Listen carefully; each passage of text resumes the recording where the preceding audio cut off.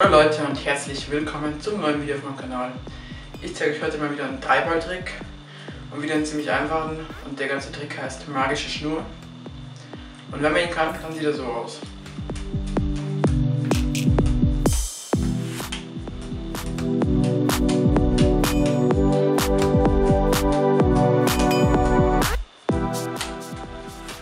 Ihr seht schon, es sieht so aus, als wäre hier eine Schnur drin und als würde der Ball nach oben gezogen werden von dem anderen Ball. Und was muss man dazu können? Man muss natürlich einmal die Säulen können.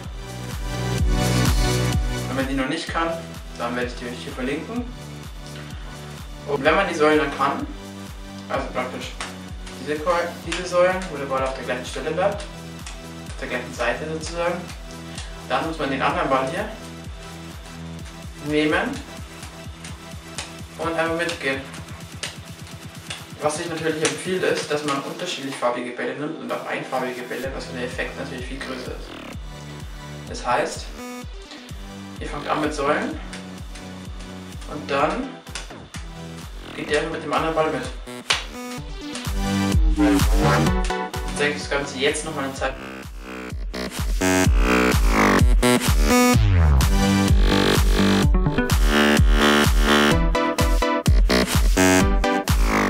Und wenn ihr noch Fragen zu dem Trick habt, würde ich mich freuen, wenn ihr die in die Kommentare schreibt.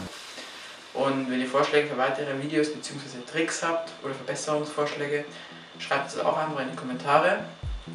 Und dann würde ich mich freuen, wenn ihr dem Video noch eine positive Bewertung gebt. Und ansonsten sehen wir uns nächsten Samstag um 16 Uhr wieder. Und bis dahin, ciao.